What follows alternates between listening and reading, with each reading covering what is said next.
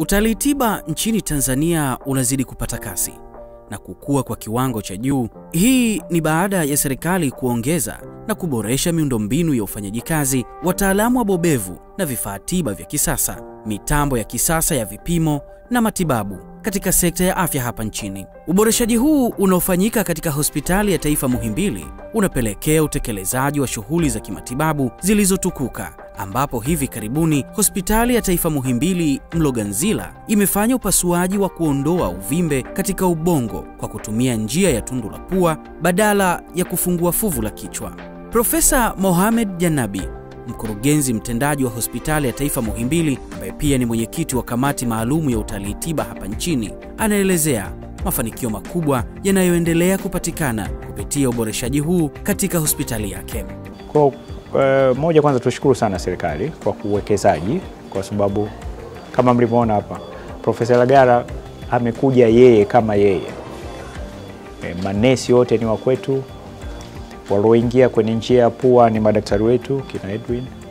Kwa yeye na timu ya Dr. Nyeregezi ni katika kutoa ule uvimbe kule ndani, na kama alivyosema ushirikiano utaendelea, na tunaamini baada ya kufanya kesi chache huko mbele kesi zote zitafanywa na timu yetu ya ndani. Medical tourism, yaani utalii tiba, unaruhusu ukuaji wa teknolojia kwa njia ya mafunzo kwa vitendo, ambapo Tanzania hushirikiana na wataalamu mbalimbali kutoka taasisi kubwa za afya duniani, ambapo hufika hospitalini hapo na kisha kubadilishana uzoefu wa matibabu na wataalamu wetu hapa nchini kwa kuandaa makambi maalumu ya matibabu, mafunzo ya nadharia na vitendo, huku wataalamu hao wakipongeza juhudi za serikali na uwezo wa wataalamu wetu wa ndani.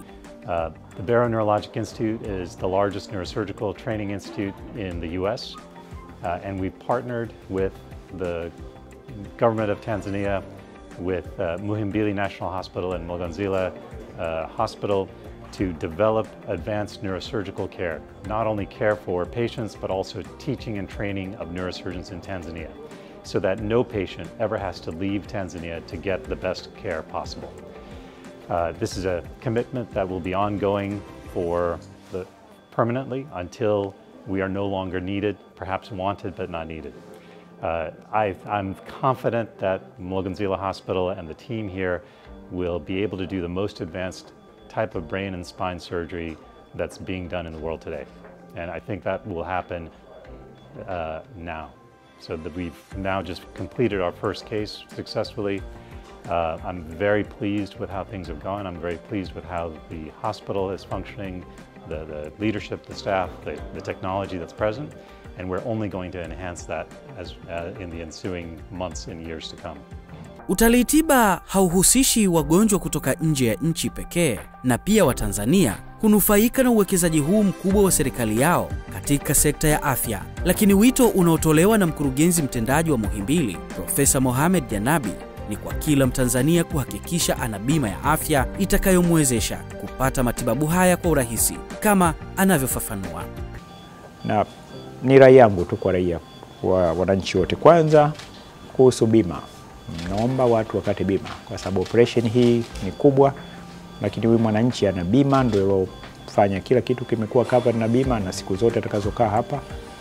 Utalii tiba ni hatua kubwa iliyopigwa na Tanzania katika sekta ya afya, ambapo sasa Tanzania inapokea wagonjwa kutoka mataifa mbalimbali ya Afrika na kisha kupatiwa matibabu hapa nchini, na huduma hizi hutolewa katika Hospitali ya Taifa Muhimbili katika upande wa moyo JKCI, figo Muhimbili, uti wa mgongo, ubongo na mishipa ya fahamu MOI, pamoja na saratani Ocean Road.